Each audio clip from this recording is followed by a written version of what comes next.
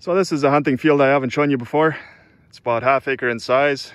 Used to be covered in poplar saplings that I just cut down. I piled them up and burnt them. So it was an easy way to open up a small area. And this gives the bucks a little battle arena where they can come together and smash their horns and show each other who's boss.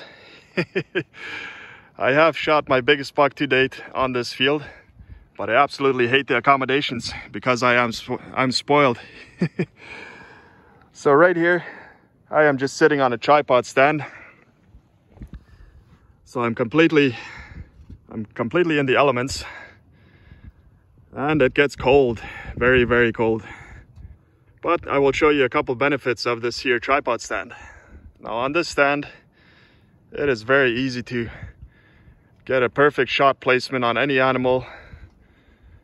Doesn't matter where they come from, because you can very quietly rotate 360 degrees. Now the big buck that I did shoot, he actually came from back there.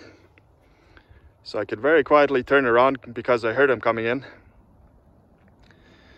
The second benefit is because you're elevated, you don't have to worry about bullet travel as much.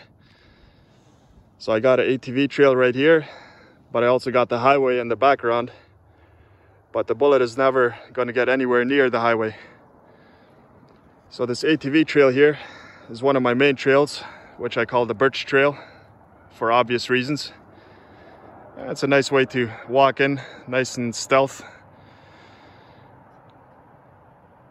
So yeah, just a couple things to think about. Oh yeah, I forgot to mention these tripod stands are also unaffected by the wind.